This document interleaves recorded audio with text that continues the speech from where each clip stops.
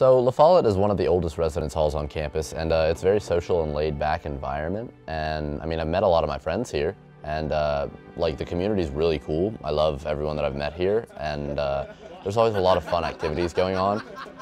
But I mean, overall, Lafollette is shit. There's no air conditioning. It's far as hell from anything else on campus. It's just fucking old.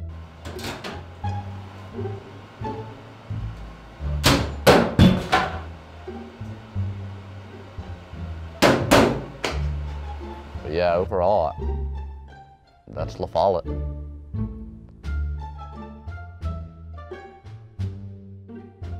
Lafollette isn't the nicest building on campus, but it has everything that I need. It's got showers so I can stay clean.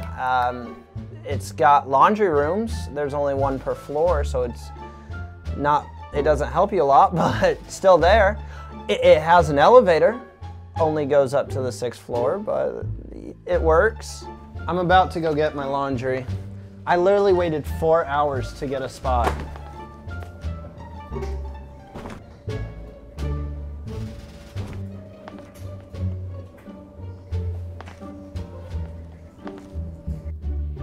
The biggest downfall of Lafollette, in my opinion, is the bathrooms. They are just not very clean or private. So these are the bathrooms. As you can tell, they are not very clean. And over here are the showers. And yeah, I mean, there's not a lot of privacy because there's just little curtains. Like someone could like easily walk up and just be like, ah! Sorry.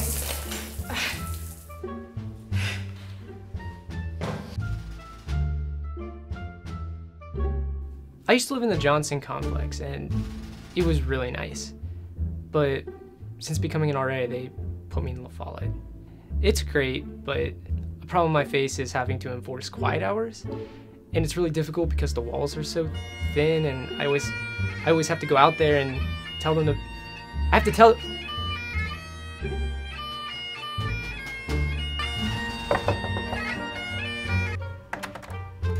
Hey, do you mind it?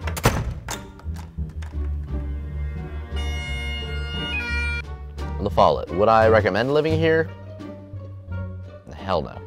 But I can honestly say that it is, overall, it's a great experience. It's an experience of a lifetime, so.